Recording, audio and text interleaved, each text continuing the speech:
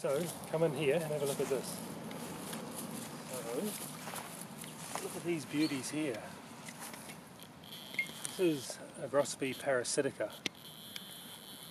Can you get in and have a nice close look at them?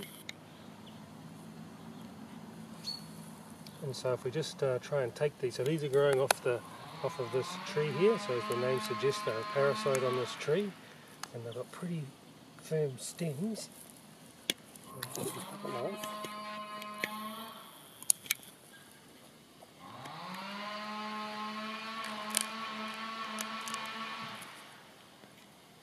And then have a look at that. So underneath you can see they've got this hanging skirt called an annulus, and here's the gills.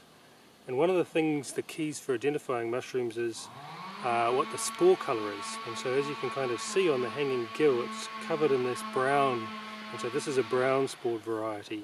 So a combination of the size, the colour and the shape of the cap, the colour and the shape of the stem, and distinctive features like the annulus and the spore colour can help you to identify what these mushrooms are. This species, some people in Japan for example, actually grow this commercially for eating. So it's a good edible, but as with all mushrooms, you shouldn't eat them unless you're absolutely certain what they are.